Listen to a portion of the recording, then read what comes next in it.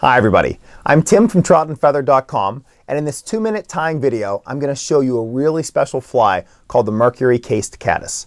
Stay tuned.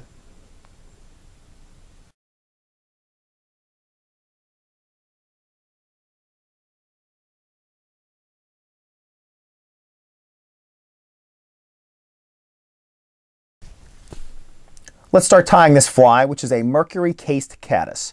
In my Stonfo Cayman vise, I have a hook from Allen Fly Fishing. This is their S402BL. It's a nymph hook that I use for so many patterns out there. It's a really great hook. The BL designation means that it's barbless. I tie this fly anywhere between sizes 10 the whole way down to a 16, sometimes an 18, with 14 being the most common size that I tie. In fact, that's what I'm tying today. I've already added a bead to this hook, as you can see, and you can use either glass or plastic beads. There's a brand out there called Killer Caddis beads, and they have this mercury look to them. It looks like there's mercury inside of the bead, and it has just a great look to it. If you can't find those beads specifically, you can actually go to your everyday craft store, buy some plastic beads, and they have that same mercury look to them. In fact, that's what I'm using today. I don't have any more of the Killer Caddis beads left.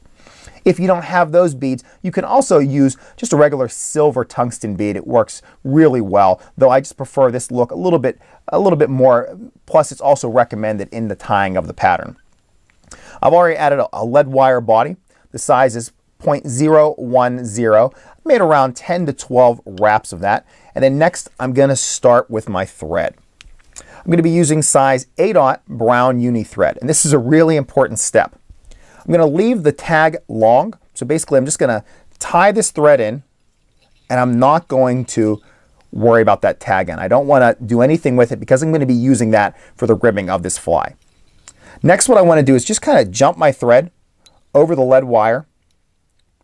So I've now locked it onto both sides of that lead wire, and I want to just kind of make a transition point at the front of it and at the back of that lead wire. So just build it up a little bit so it's easy for my material to get up and down from that. When I cover it as much as possible, you don't have to go too crazy here. Sometimes I feel like I'm taking more time covering the lead wire than actually tying this fly because it's such a simple fly to tie. Once you have it relatively covered, I'm just going to bring my thread to about the spot where the barb would be on the hook. I'm going to grab my main fly tying material for this fly, and that's a turkey tail feather. You can see I've used this one a few times so far.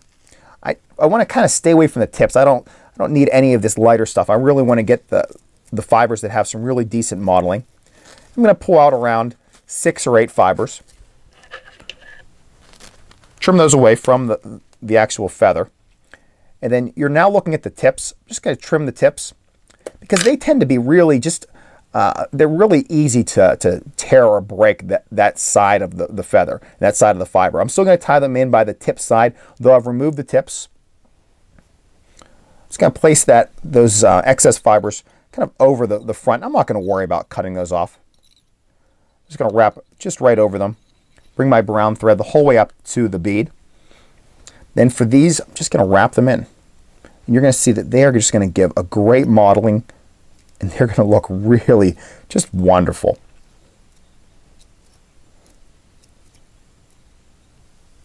Once I get up to the bead, I'm just going to lock those in place. Sometimes when you're locking them in place, you'll notice that a few of them might actually break, which is one of the main reasons why I like to leave that brown thread back there. So this brown thread, I'm actually going to counter wrap this because I want it to, number one, just create a little bit of ribbing, though ribbing is really not essential. I don't even know if it's relevant whenever we're talking about a cased caddis. However, when we're using this material, I want to secure the material. I want to make sure that this material is not going to break when it's on the stream, whenever a trout bites it. So I'm just going to counter rib that, get it the whole way up to my brown thread.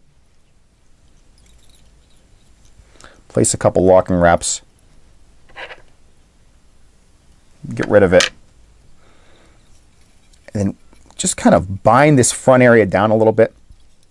Extend the thread, and I'm going to immediately go to a whip finish and get that thread out of there. Now we're not finished with the fly yet. I'm just finished with the brown thread. Next, I'm going to grab some chartreuse thread.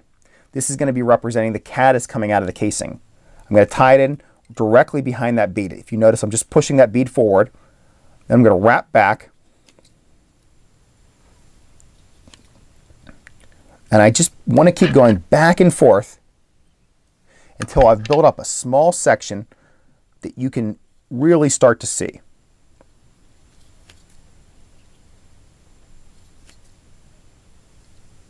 Once you start to see it and it looks like it's relatively even the whole way around, which is basically right now, you can immediately go into your whip finish and complete this fly. So I'm just going to put a few in real quick. Then before I go any further, I'm just going to grab a little bit of Sally Hansen Hard as Nails. It should not be this color, and I have a funny story about that, though I'm not going to share it today. Just going to place a little bit of that on the thread to help secure it. Go with one more whip finish.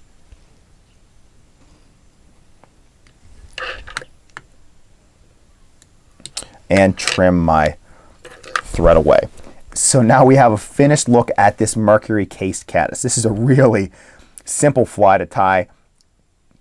Adding that ribbing really helps to secure the fly, and it just looks awesome in the water and in the vise. This is one of those flies that I believe catches both fishermen and fish, which is a really great thing. Just so you have an idea of what this looks like without these bright lights on, let me turn those off for a second. This is what the fly looks like, just in natural lighting. Sometimes I wonder if my fly tying lights will kind of drown out any of the colors. Let me turn these back on now. And there is one more look at the finished Mercury Cased Caddis. I'm now just going to switch the camera angle and tell you a little bit more about this great pattern. Now that I'm finished tying this Mercury Cased Caddis, you can see why I chose to add it to my 2-minute tying series of flies. All the flies in that series are those that I vaguely classify as guide flies. Basically patterns that can be tied in a short amount of time, but more importantly, are effective when it comes to catching trout. This is one that easily falls into that category.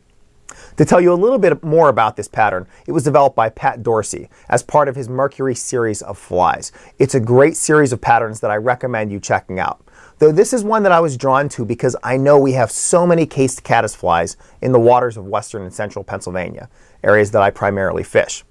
I was fortunate enough to also see this tied in person by David Klossmeyer, a great tyer who was doing a little tying demo at the Somerset, New Jersey fly fishing show. David made this pattern look just so absurdly easy, and I knew that I had to get some of these in my box. It's basically a pattern that if you lose a couple while you're nymphing, you don't feel too guilty because you know you can just crank out another half dozen when you get home.